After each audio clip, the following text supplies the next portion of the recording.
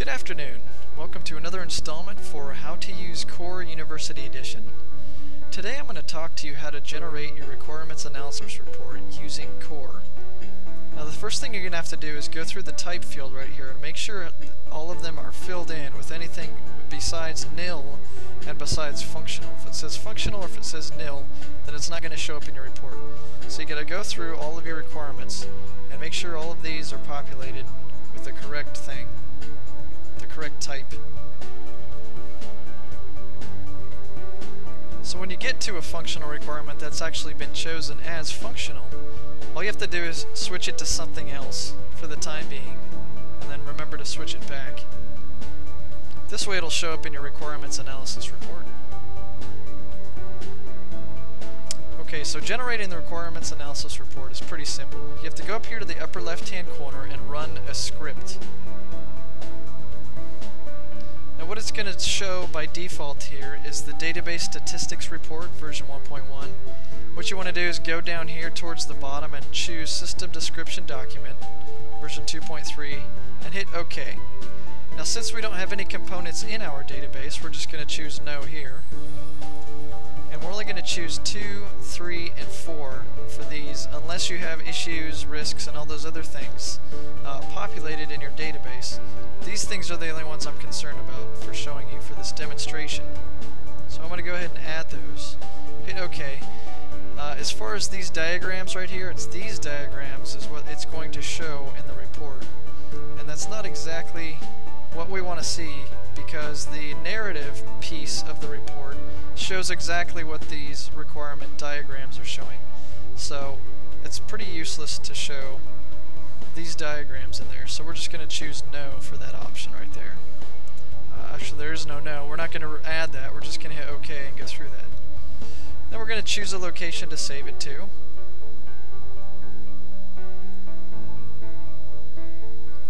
And then it's going to open up Microsoft Word, and there it is. So what it'll show you is it'll organize it into originating requirements, design constraints, and now you remember that we added these two to the design restraints, so the design constraints. So these actually don't belong here. So we'll go ahead and cut. So we'll go ahead and open up a new page and paste them into the new page, and then we'll just create a new heading right here called, and that'll turn into a heading for our table of contents. So we'll just break it out into its own little section. Here we've got performance requirements, and that's pretty much the end of it. Now I'm going to show you how to do the requirements verification traceability matrix. Let's go ahead and get rid of this heading up here. Call it something else.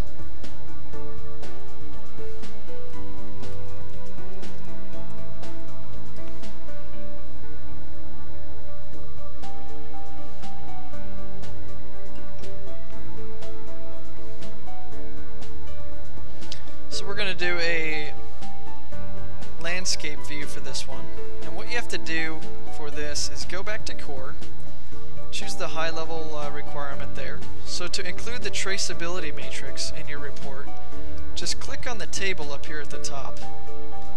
Now what's going to pop up is, you've seen this before on some of the other videos, what this basically shows you is the number of the requirement, the name of the requirement, description of the requirement, the narrative, what that requirement is refined by, and what that requirement refines. So that's where your traceability is found. Now, if both of these boxes for a requirement are not filled out, then that's an orphan requirement. It's not attached to anything, and it's just floating out there in space. So this table is actually really valuable for quickly locating any orphan requirements that aren't attached to anything. So there's a couple things missing from this table that we want to include in this report. So what we're going to do is right click up here, anywhere on the top here, and click Edit Columns. And this little dialog pops up. Sorry about the black in the background, that's okay there. We're going to include key performance parameters. We want to know what that is. We want to know what the rationale is for the requirements. And then we want to go down here to Verified by, and then hit OK. What it's going to show you is, here's your KPP column right here. Make it a little bit, I think I can make it bigger. KPP column right here. Your rationale is right here. and I just put this in here as kind of a cut and paste thing. And then over here, your verified by is going to show, you know, your different types of verification for each one of those requirements. So what you want to do to get this into your requirements analysis report in Microsoft Word, we're going to click on this box in the upper left-hand corner. And then you're going to right-click anywhere in any of the fields and click on Copy. So now it's copied. And then we're going to run Microsoft Excel. Go down one cell and paste it in there. And what we have to do here is select all these cells, and we have to wrap the text within the cells so everything looks a little neater. Still kind of a little mess, which is okay. Spread these out a little bit.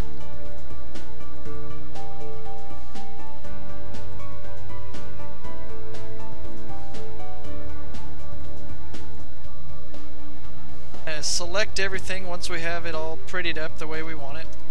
Copy it, Control-C, go to Microsoft Word, and hit Control-V, or paste. Now it's going to look pretty ugly like this, so you want to go down here to this little clipboard where it says Control. Click on that once, and then do the second option right here, which is Use Destination Styles. Just click on that, and there is your Requirements, Traceability, and Verification Matrix. So it's pretty simple. There's other things to your requirements analysis report.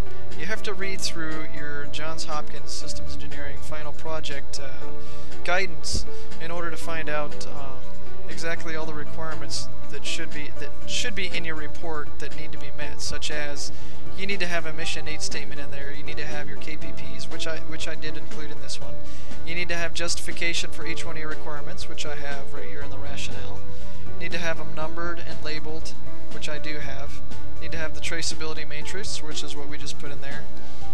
You need to have a column for quantitative versus qualitative requirements. You need to compare those two. You need to have a verification method for each one of your requirements, which is this final cell over on the right. And you need to have a ConOps, as well as the scope and the background statements for your requirements analysis report. So that concludes this video. It's short and sweet. So this is basically just showing you how to generate your requirements analysis report out of Core using the Run Script tool.